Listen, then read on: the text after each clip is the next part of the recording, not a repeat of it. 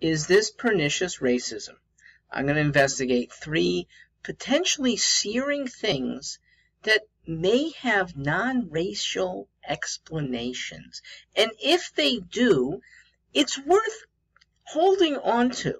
Maybe worth drifting towards, all other things being equal, that there is a benign reason or a bad reason. And if the benign is in mind, you're probably happier. So let me propose that it's not just benign, but true. Case 1.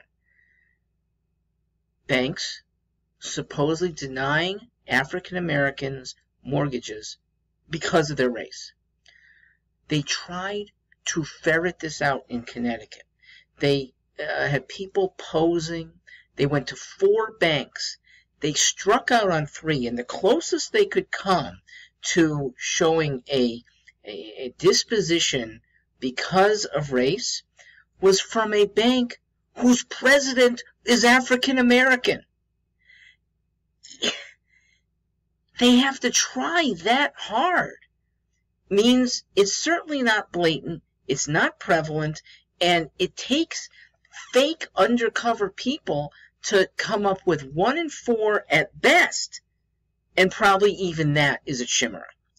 Number 2, de-blackening your home that you'd like to put on the market for sale. Now, this is sad that there's a perception that showing pictures of Martin Luther King in your home, as opposed to, I guess, John F. Kennedy and FDR, that brings a lower market value. That was given over in a Georgia couple's home, mixed race, but there was enough evidence of blackness that their realtor said, you should cover these up. Make this look like a white home. They did, and ended up with a higher market value. Now, who's the bad guy here? The white real estate agent is helping them get more money for their home. So, if it's out there in the first place, that's such a diffuse racism, there's really nobody to blame.